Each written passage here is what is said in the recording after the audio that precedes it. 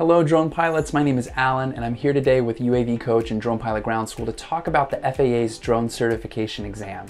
Specifically to walk through 5 of the most challenging FAA airspace questions. Now, why am I shooting this video? Well, for those of you thinking about the drone certification process, this video will show you what some of the harder airspace questions look like, but also our methodology of teaching these concepts in our self-paced test prep course over at dronepilotgroundschool.com. And by choosing these super hard questions, I'm not trying to scare you away. The reality is that most folks going through this process have no traditional aviation or drone experience, and we've designed our test prep lessons in a way that is very much for beginners. Most of what you're being tested on is relatively straightforward. But we always like to be upfront with folks about what kind of trickery the FAA has up their sleeve when writing test questions. So I'm shooting this video for those of you thinking about going through this process. I'm also shooting this video for those of you who have already passed your FAA exam. Let's see what you still remember, Mr. or Mrs. Smarty Pants. As I go through each of these questions, pause the video, see if you can work to get the right answer to each question as we go through it. Okay, I'm gonna get behind the computer and share my screen and we'll jump right in.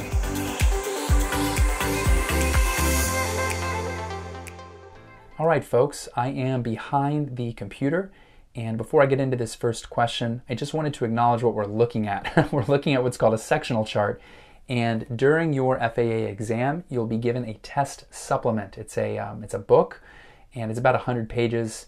It's filled with maps like this, as well as a lot of other really interesting information. And many of the questions in the FAA's database of test questions map specifically to one of these charts. And in this case, we've got 5 questions we're going through in this video. We're going to be looking at 3 of the charts. So figure 20, figure 25, and I believe figure 78. So what I'm going to do is I'm going to zoom in to make it a little bit easier to see. There's a lot going on in these charts. And let's just hop into question 1. So refer to figure 20, area 1. And area 1 is going to be this red circle here. We can see down here is area 3, up here is area 6. So let's zoom into area 1. You're hired to inspect a group of structures that are under construction 9 statute miles south of Norfolk International Airport. What's the highest you're allowed to fly if inspecting the topmost part of the tower? So this is a multifaceted question. The first thing we have to do is to find Norfolk International Airport. And this icon right here represents the middle of the airport. And in this case, it's pretty easy. We've got a Class Charlie airport. There's so much to teach here. I think in the scope of this YouTube video, I'm just going to focus on the specific question. But if you're confused about any of this stuff, just know that you're learning a lot more as you're going through this test prep process. And again, we are looking at the most challenging questions that aren't going to show up until you're 2/3 of the way or 3/4 of the way through our course anyway. So we found the airport icon, and we've got to go 9 statute miles south. How do we know how far statute miles are? Well, the FAA gives us a nice little reference right here. We're going to look at this middle row, and that is about 10 statute miles. So let's eyeball it. Let's go down about 9 statute miles. So somewhere around here. We are looking for a group of structures that are under construction. Now, this group icon here, this is a group icon. This is a single icon, this single pyramid and this kind of double pyramid. So group of structures would be this icon. And under construction, UC is right underneath the icon. So we're looking at these, at this group of obstructions. Now, correctly identifying towers, heights, under construction, all this stuff that I just gone over, it's challenging. It can be confusing due to the amount of information printed on some of the charts. And the placement of information doesn't always appear in the same exact way relative to the different icons. So I just wanted to acknowledge that when you're going through a course like ours, you're going through dozens and dozens of these practice questions, you're going to get a much better feel for that. So we've identified the towers. How high are we allowed to fly if inspecting the topmost part of the tower? So the first thing to understand is these 2 numbers here, they represent the topmost part of the tower. And when I say tower, we're talking about a group of obstructions. So let's, maybe there's 2 buildings or 3 buildings or 4 utility towers or something, but the top, like the highest one, the topmost part of that is going to be 470 feet MSL or mean sea level, or 453 feet AGL or above ground level. So both of these altitudes represent the highest point of this group of structures. We're being asked, how high are we allowed to fly? Now, you might think to yourself, we're only allowed to fly up to the tallest part of the tower, or maybe only up to 400 feet, because under the Part 107 regulations, drone pilots can only fly up to 400 feet AGL. However, this question is tricky because it's addressing a nuance of this max altitude rule. If you are within 400 feet of a tower or obstruction, like what we're talking about, you can even fly up to 400 feet over the topmost part of that tower for inspection purposes. So we're taking these altitudes and we're adding 400 feet, and that's the highest that we're allowed to fly under the Part 107 regulations. So there could actually be two correct answers here. It could be 470 feet MSL plus 400 feet, or 870 feet MSL could be a correct answer, or 453 feet AGL plus 400 feet, or 853 feet AGL. And the correct answer choice is B, 853 feet AGL. So a little tricky. Again, a multifaceted question where you have to, number one, kind of find the tower, find the airport, and then find the towers. We have to go back to the question, reread it a couple of times to make sure we're really understanding, is it a single tower they're looking for, or a group of obstructions? We know they're under construction, so it's going to be this one. So anyways, a very classically difficult, tricky airspace question. Let's look at question number 2. We are looking at figure 25. This is by far the most challenging figure in all the land, in all the figures. So I always pay special tribute to figure 25 when I'm going through it in our course, because it's just a doozy. So the first thing I'm going to do, we're looking at it right side up. I'm going to rotate it so we're able to read it here, and I'm going to zoom in a little bit. Question 2, refer to figure 25, area 3. So where is area 3? Okay, it's down here. Let's zoom in a little bit just to make give our eyes an advantage here. Zoom in a little bit more. Refer to figure 25, area 3. If Dallas Executive, or RBD, tower is not in operation, which frequency should be used as a Common Traffic Advisory Frequency, or CTAF, to monitor airport traffic? The first thing we need to do, folks, is to find Dallas Executive, or RBD Airport. And it looks like we've got the text here, Dallas Executive RBD, and all of this information here is for this airport, and it refers to this icon right here. What is the CTAF frequency? What does the FAA mean when they say CTAF? It's available at busier airports, and it's used by manned aircraft pilots. So not by drone pilots, but by manned aircraft pilots to self-announce their location as they arrive or depart the airport when the tower is not operational. Drone pilots can carry a radio and tune into the CTAF frequency. You can hear some of this chatter to kind of understand what's going on with manned aviation. But I just wanted to set a little bit of context around a lot of the radio frequencies and a lot of the airspace stuff that we're learning as we're going through this process. The infrastructure is set up for manned aircraft pilots, but because we are drone pilots, we have to learn to integrate into the existing national airspace system. We're being asked to learn a lot of this stuff.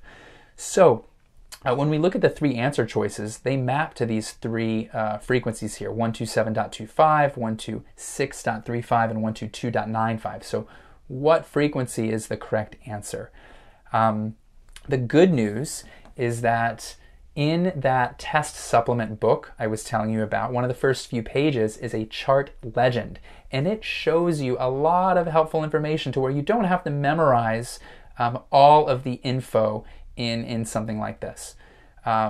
So when the tower is closed, a pilot's going to tune into the CTAF. So we're looking for the CTAF frequency, and it's just a general rule of thumb that anytime you see a C icon like this, the frequency to the left of that icon is the CTAF frequency. In this case, it's also the control tower frequency, but it's also the CTAF frequency. So the correct answer is 127.25. And I know I'm skipping through a ton of explanations and what is control tower frequency? What is ATIS frequency? But in the spirit of time and trying to stay somewhat focused, I will continue on to the next question. But just trying to give you a representation of the kinds of things you're going to be learning as you're going through this process. Question 3, also refer to figure 25, area 8. So we're in the same spot here. What airspace would you be operating in if flying at the maximum allowable altitude while inspecting the towers 9 statute miles southwest of Dallas Executive Airport? Awesome. So we're actually looking at the same airport here. So we're going to start at the icon here. We're going to go 9 statute miles southwest. You can look at my mouse. And we're probably looking at these icons right here. And how do we know how tall these icons are? Well, we see 2549 and we see 1731. These are the closest altitude numbers to this icon, the towers icon. Okay, so the question here is, again, asking us about maximum allowable altitude. And first, let's determine what that altitude is, and then we can kind of figure out, well, what airspace are we in? Well, the maximum allowable altitude is going to be this 2549 MSL plus 400 feet, or 2949 MSL. It could also be, if we're in AGL, again, it could be 1731 feet AGL plus 400, so 2131 feet AGL. So we've got the MSL height and the AGL height. So that's what the maximum allowable altitude is. Now the question is, are we in controlled airspace? And what airspace class are we in? There's no class D. These blue dotted dashed lines here are class D. There's no class D right here, but we can see this this blue class B, and we can see that there's a fraction here that says 110/30, and what that means that in this closed off part of the blue class B airspace, that class B starts at 3,000 feet MSL and it goes up to 11,000 feet MSL. So it starts at 3,000 feet MSL, but remember, we're at 2949 feet MSL if we're flying at that maximum allowable altitude. So we're not quite in class B. So class B is not going to be the right answer. And remember, if we're coming up from the surface, unless it's otherwise marked, you have class G, uncontrolled airspace, going up to either 700 feet AGL or 1,200 feet AGL. So then you have class E, controlled airspace. So again, there's a lot of nuances here. If for those of you who have gone through the test prep process, passed your FAA exam, I'm curious if you remember this question. It may have shown up on your test. But the correct answer is class E. So one way to think about it is that we're starting at the ground level. We go up, it's class G at the ground level, goes up to either 700 feet or 1,200 feet. It doesn't really matter. If we zoom out, it's actually 700 feet because this whole area is enveloped in this thick magenta fuzzy circle. But it doesn't really matter for this question. And it's going to be class E up to 3,000 feet MSL when it changes over to class B. So if we are flying at the maximum allowable altitude over this group of towers, we are going to be in class E. And if we fly a little bit higher, we would be in class B. Cool, but we wouldn't actually be allowed to fly higher unless we had additional special waiver for that. So again, very tricky question. I hope this is helpful. I hope this gives you a sense of how we teach this stuff. Let's go to question 4. This will be a little bit easier. So question 4, refer to figure 78. And you can see there's no areas on this figure. This question was actually on my exam, and I really struggled, or some variation of this question was on my exam on this chart, and I struggled to find the specific airport or city that the question referenced. So I actually spent like 3 or 4 minutes looking for it. So I'm going to cheat. I'm going to show you where it is. But we are trying to identify the airspace over Onawa Airport, K36. So where is Onawa? It's actually right here. I'm going to zoom in. I'm going to scroll down and look right at it. Onawa. So identify the airspace over Onawa Airport. If you were a drone pilot, could you fly around here? This airport sits in Class G airspace, so uncontrolled Class G airspace. The thing to remember in this question, while the airport sits in Class G airspace, how high does that Class G airspace go up to? When does it turn into Class E airspace? Unless it's otherwise marked, it's going to turn into Class E at 1,200 feet AGL. So there's no class of airspace being indicated around this airport. So we are in class G. So the correct answer is class G. Now the challenge is that all three answers have class G. So this is kind of a definition style question where you just have to know the definition of class G. And in this case, it's going to start at the surface and go up to 1,200 feet, and then it's class E from 1,200 feet up to, but not including, 18,000 feet MSL. So, you know, in these thick magenta fuzzy areas, this is class E transition. So if Onawa was here, like where this 4 is, then it would be class G up to 700 feet AGL, and then it changes to class E. So that's just kind of a definition of the airspace, some of the stuff you'll have to work your way through. So that's question 4, a little simpler than the last one, but still we have to identify where the airport icon is and situationally what's going on in this class G airspace versus this class G airspace. If we're flying, you know, a drone a few feet off the ground, there's a difference between flying here and flying here. When we look at the definition of, you know, does class G, when does it stop? Does it stop at 700 feet? Does it stop at 1,200 feet? When does class E start? So this idea of airspace classes stacking on top of each other can be confusing. We have a lot of visuals. We have a lot of like motion graphics and stuff in our course that help better explain.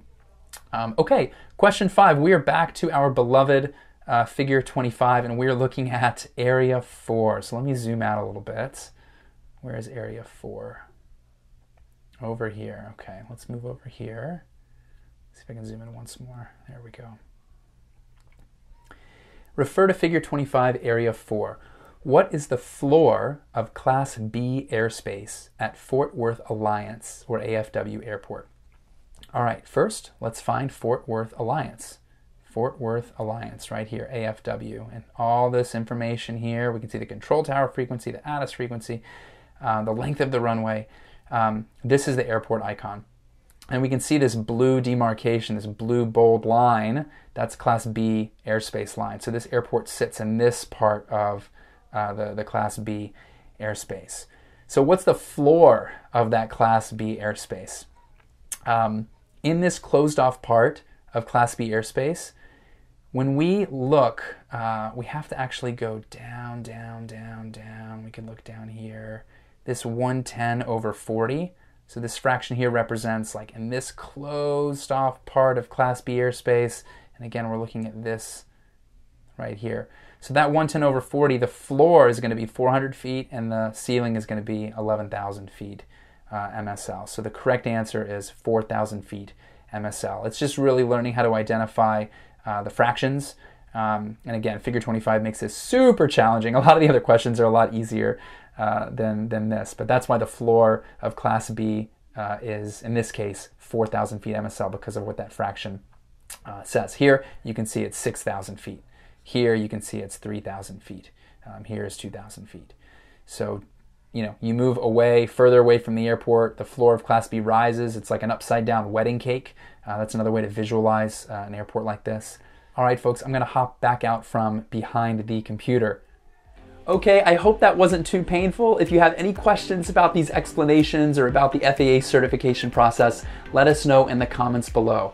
Blue skies and safe flying out there.